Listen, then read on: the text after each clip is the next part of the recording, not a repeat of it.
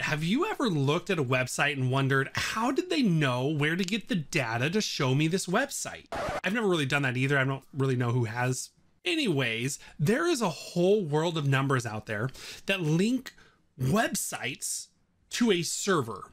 There's actually, if you want to get technical, there's actually 3,706,452,992 publicly available IP addresses. Those numbers link you to different servers around the world. And what's crazy is we're actually starting to run out of those numbers.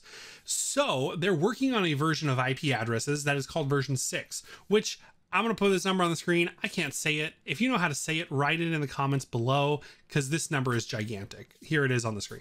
So no one in the world actually wants to remember a number to get to a website. Kind of like if I was say like, hey, to go to YouTube, instead of typing in youtube.com, you're going to type in 132.153.168.123. And you have to remember numbers for every single website. So instead, what they do is they build up something called DNS, which that is the way that you put in a name on a name server that links your website to an IP address. So all you have to do is remember that, hey, youtube.com will take me to this address rather than an IP address that you have to type in. So I'm going to show you in this video how that works and why it's important for you to know this, especially if you're in a business trying to run and build websites, or even if you're in a business and you're just doing one website. You should probably know a little bit about this. So let's hop in and do that.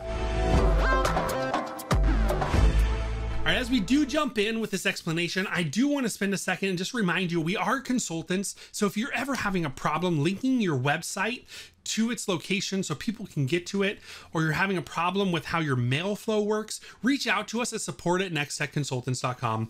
We're also available on all social media platforms with the same handle at NextTechNT on Facebook, Instagram, Twitter, TikTok. You can find us there and reach out with any questions as well. So DNS stands for Domain Name Systems, which I did have to look that up because I actually thought it was called Domain Name Services. So I was wrong. And the first step to setting up DNS is actually buying a domain. And that's the first step, like ours, nexttechconsultants.com. That's a domain name we purchased. So now that we purchased our domain, what we need to do is we need to set up either custom name servers, or we use the built-in ones that our domain registrar provides. So our domain registrar, what they do is they point your name servers to the right location. A name server is something that you set up all your DNS in. So you can have things like nexttechconsultants.com goes here. www.nexttechconsultants.com can actually go to a different place, but normally you set it up so it's the same. The other thing you can do is you need to set up MX records. And I'm going to get into these records a little bit later, but what you do is you set up all of these records on a name server. I would recommend, unless you know what you're doing, just use the built-in ones with your domain registrar. But if you need something with like great APIs or things to reach out so you don't have to update it manually and you can update it with a script, then what I would recommend is Amazon Web Services. They have a service called Route 53, which is actually really handy. I built some pretty cool scripts with that. So if you're looking for something to tie in with scripting and APIs, I would recommend Route 53.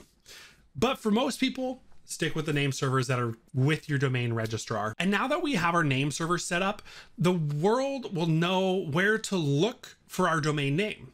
So we're going to go to our registrar. In my example, I'm going to bring up GoDaddy, and we're going to see in the name server, and then we're going to start putting in DNS. So I'm going to hop over the computer. And I'm going to show you different types of DNS you can put in. All right. So like I said, now we're in GoDaddy, and I'm going to show you different DNS settings. So I've clicked on my domain. I'm going to go over here and click Manage DNS. So once I get into DNS, you can see there's DNS records. There are the most common ones, which most people, if you are using a domain name for your business, you're going to put in what's called an MX record. So you're going to click Add New Record. MX, what that's used for is for a mail system. So a lot of times you're going to link this back to like Google or Microsoft are kind of my two preferred ones. So it's going to be @ which is your host domain. So this is saying mail for nexttechconsultants.com. If you put a word in here, this would be Josiah at test.nexttechconsultants.com. So you don't want to do that. You want to put an @ some domain places you leave it blank. Priority is like, what level of priority do I want this to be? So this is number 1. And then whoever sets up your mail system will give you this value to put in. And then you're going to click save. So then finally, after MX records, what you're going to do is you're going to add a new record.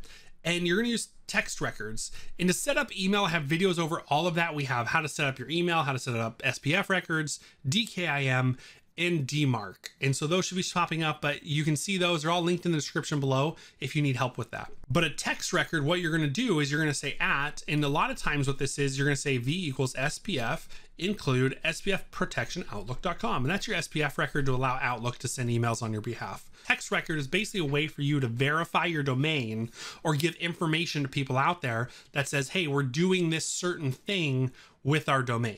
Then finally, most of the time for like websites, you're going to set up an A record. And a lot of times for your host, your main root system like nexttechconsultants.com or nexttechlearning.com, it's going to be an IP address. So you do have to know where to point it. I'm going to put in a fake one, 156.25.14. And this is going to be where traffic would flow if I put in an A record. An A record is for IPv4 addresses only. So if you notice, if I delete this, it gives you these X's. That means you can only put in an IPv4 address for an A record. And that's how you get like your value of your name server to go to a website so people can see the information of your website.